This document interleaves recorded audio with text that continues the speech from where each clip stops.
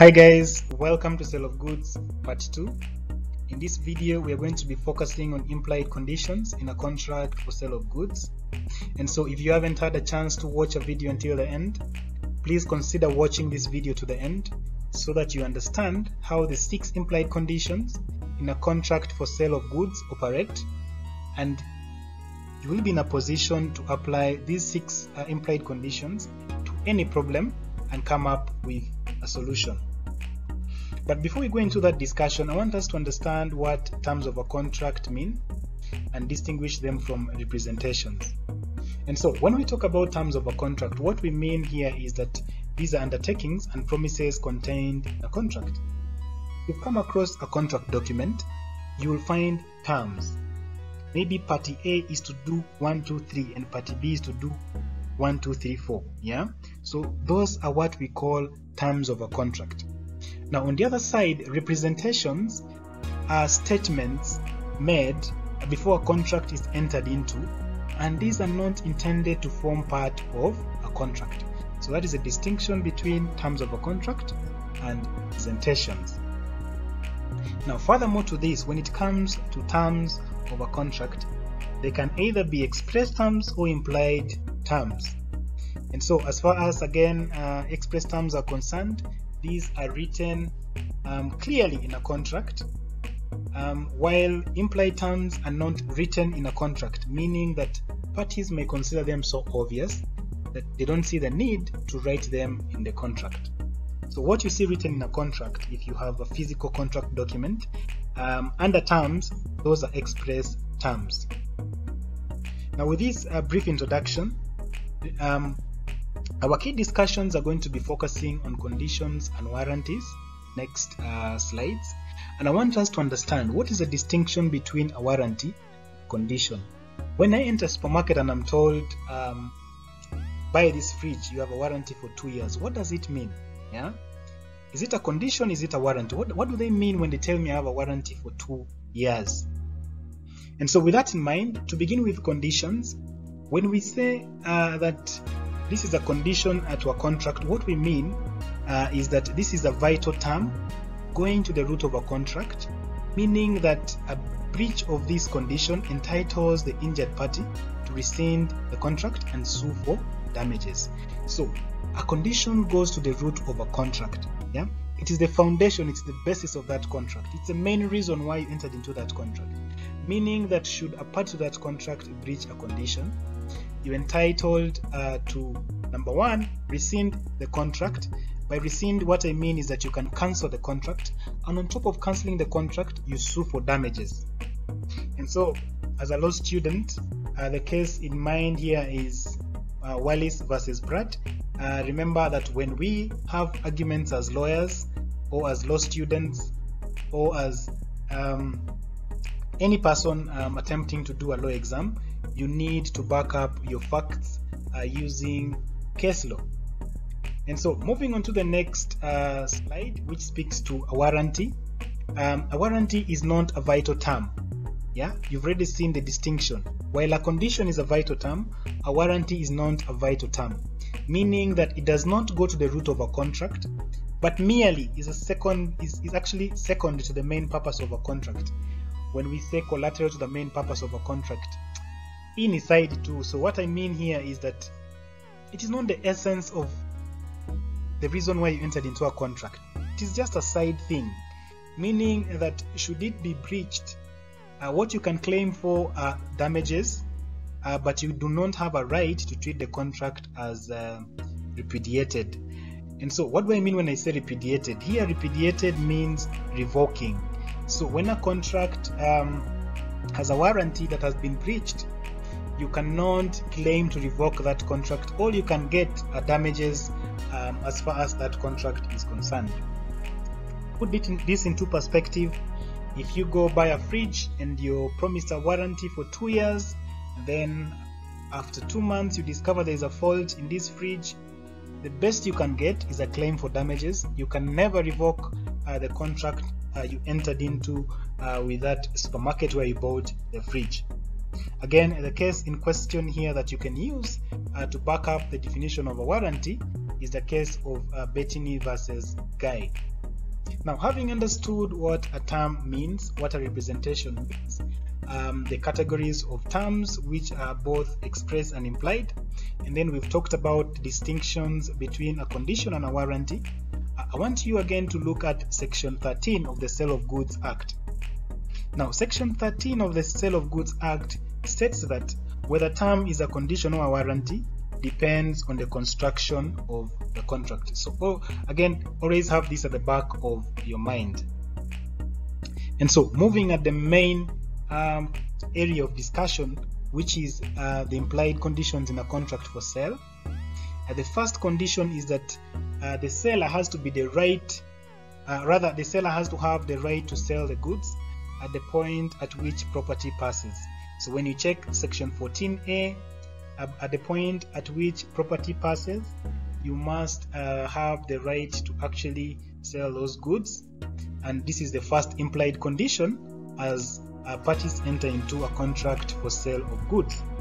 And so using an example here is that if person A sells a car to person B, it turns out that the car didn't belong to person A, person B can be able to sue and claim for the total purchase price of that car and have all his money back, while person C, the rightful owner of the car, comes to repossess his car.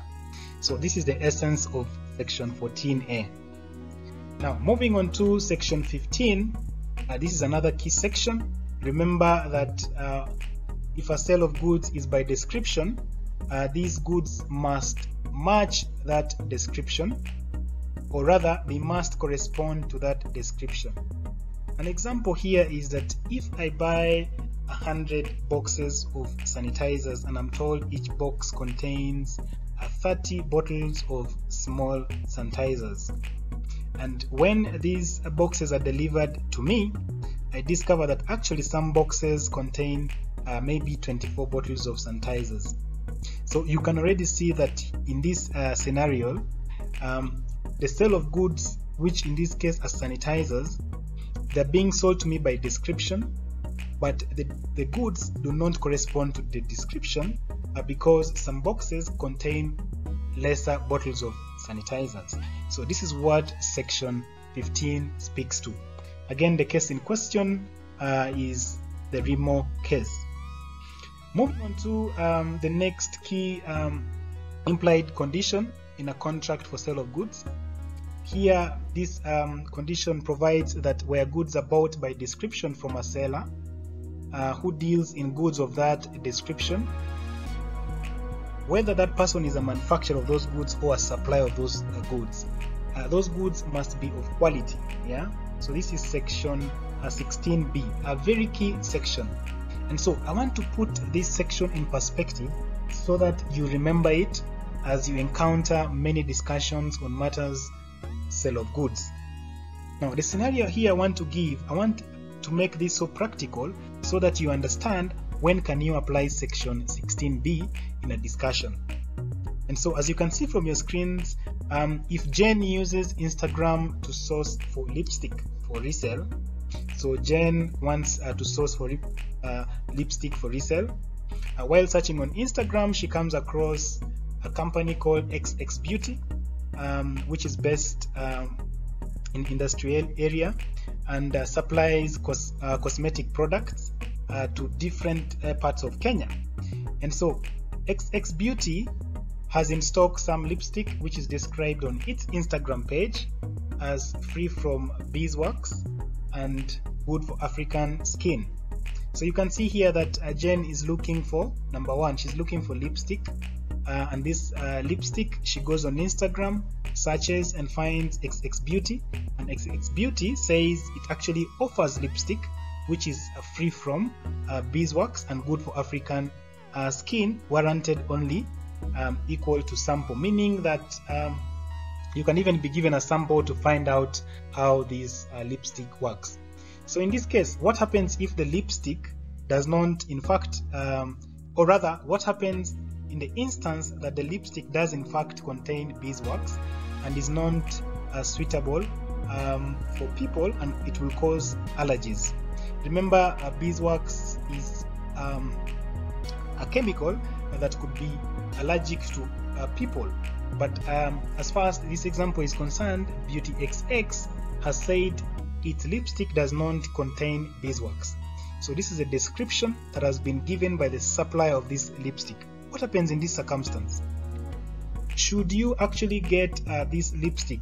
Of course, Jen has been given this lipstick, and if she finds out that this lipstick in fact contains beeswax and it causes allergies to her clients, then Jen can be able to rely on section 16b to say that the description of the goods by the seller, who is in this case XX Beauty, did not meet, the description of the goods didn't meet the quality of the goods she was looking for. The other section that Jen can rely on is section 16b, where she can be able to say that XX Beauty deals in the trade of cosmetics, and so there was an implied condition that XX Beauty ought to have known what this lipstick contains.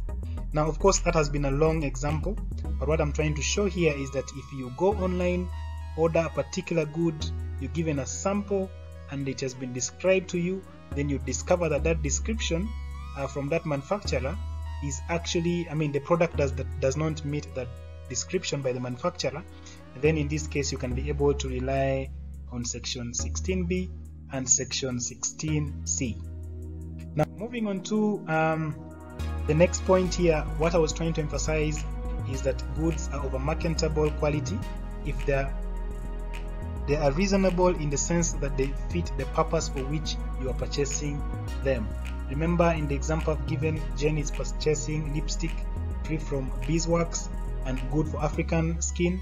Then in the event that she gets a lipstick that doesn't actually, or rather she gets lipstick that does in fact contain this beeswax, then she can be able to sue under section 16b and 16c. Again, the case here in question is provided on the screen. Moving to the next key implied condition as far as a sale of goods contract is concerned, this is section 17 of the sale of goods. So remember, at the back of your mind, understand section 16b and section 17, as you can see from your screen. So section 17 emphasizes that the bulk of goods must correspond with a sample in quality.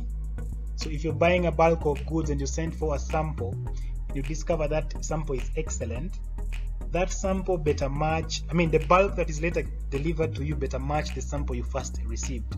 This is as far as section 17 is concerned. And the case in question here again is listed on your screen. And to bring again the previous example I talked about, now what if Jen had no time to go to XX Beauty to inspect the lipstick, but instead requested for a sample, which is again sent to her, and when she gets this sample, she gives it to her friends, and then the friends are able to send her good reviews that this sample is great. And when Jen realizes that clients love the sample of the lipstick she purchased, she goes ahead to purchase a bulk of 500 tubes. Now, as far as these tubes are concerned, remember, this bulk of 5,000 tubes must correspond to the sample that was first liked by Jen's client. So in this regard, if after receiving the 5,000 tubes, later on, maybe after the clients have used these tubes, they discover that in fact the lipstick contains a chemical which bleaches African skin and causes allergies. In this case, of course, when you see this, what I'm trying to show here is that, number one, when the sample was delivered, it was fantastic, and a person has relied on that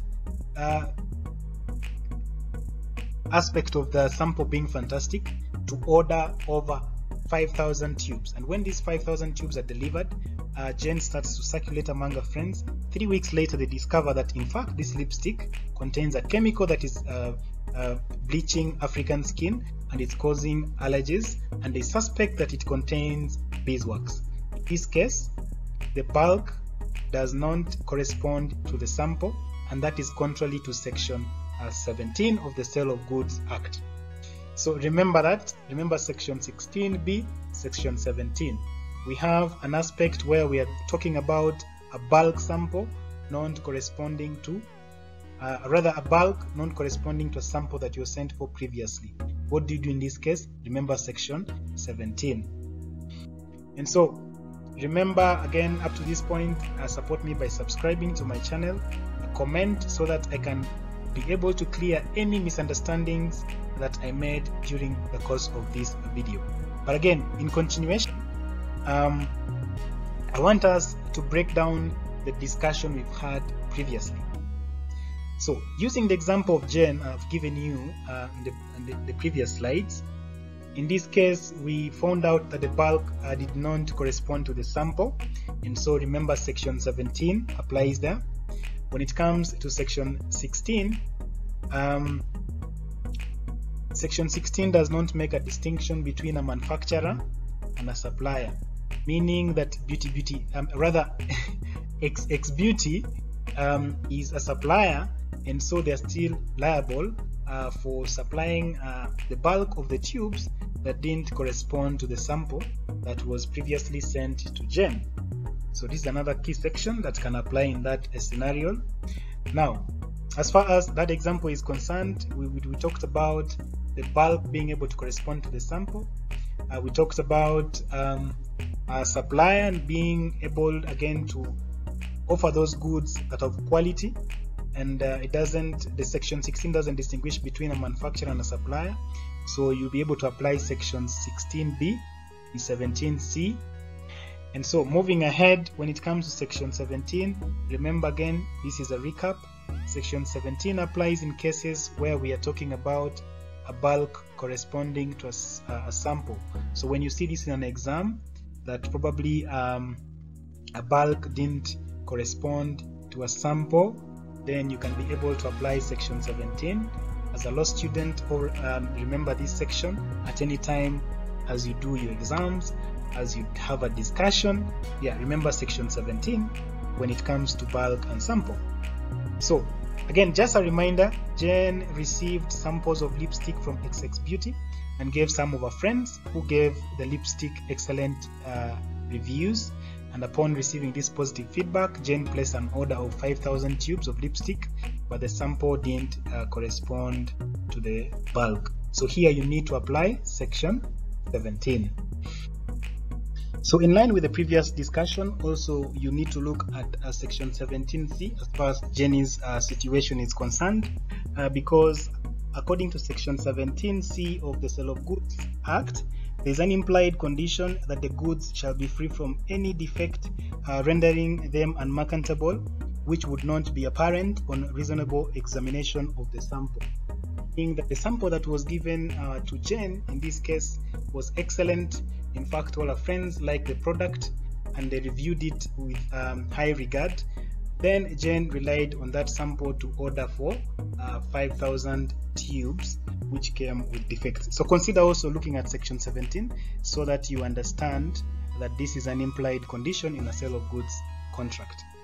So moving on to the next implied condition as far as sale of goods contract is concerned, this is provided for under section 15, that goods must correspond to the sample and description. So in this section 17 we are talking about one particular product being able to correspond to both the description and the sample. And of course you can see the case in point. Now the other key implied condition as far as sale of goods is concerned is the fact that the goods you buy must fit the purpose for which you bought them. So if as a buyer you go to a seller and explain to them the quality of a good you need and what you need to use it for, and the buyer tells you that they can provide that good, then they can be held liable under section 16a. So moving on to the next slide here, just to emphasize what we've said, if a buyer relies on a seller's skill, maybe you go to someone, you want to buy a car, someone has been selling cars for years, you rely on their skill and expertise to tell you that this is the best car for leisure and comfort, and then you later on discover that actually this car has a lot of defaults. Because we relied on the skill of the seller to acquire that car, and remember that in this case that seller can be held liable. Also remember to read this case so that you understand what happens if goods are sold under patents and trademarks. This again takes you back to my videos on trademark law in Kenya. So moving on to our last slide. Of course guys, this was a long video. I've shrubbed here and there, but again, I hope I've communicated. If you've not understood anything, please comment so that I can be able to respond to each of your comments. But to give you an overview, because we talked about so many sections, I want us to break down these sections so that you understand each one of them. When we started by talking about the fact that the seller must be the owner, the rightful owner of a product upon the time at which they transfer ownership to you, that was section 14. Remember where we started? And then we came to section 15 that said that the sale of goods by description. And I want you to understand section 17, section 15, because when you read it critically, at some point it talks about sale of goods by description. Yeah, at the beginning of that section it talks about sale of goods by description, but when you read it further, it talks about a sale by sample as well as by description. So understand section 15 very well so that you can be able to tell a scenario where you're being asked about a sale of goods by description, and another scenario where you're being asked about a sale of sample as well as a sale of goods by sample as well as by description. So get a clear understanding of section 15 to understand why I'm bringing out this point. The other key section we talked about was 16b. I emphasized 16b throughout. Never forget 16b because it is a key section in sale of goods. The other section was section 17. We talked about how Jen suffered because of the tubes she had bought relying on a sample, and the bulk must correspond to a sample, and that is section 17. And lastly, section 16a that stated that goods which are bought for a particular purpose must actually fit that purpose. This brings us to the end of this video. For any mistakes I made, comment in the comment section down there. I'll respond to you. If you have any questions as far as this content is concerned for this particular video, again comment, I'll respond to you.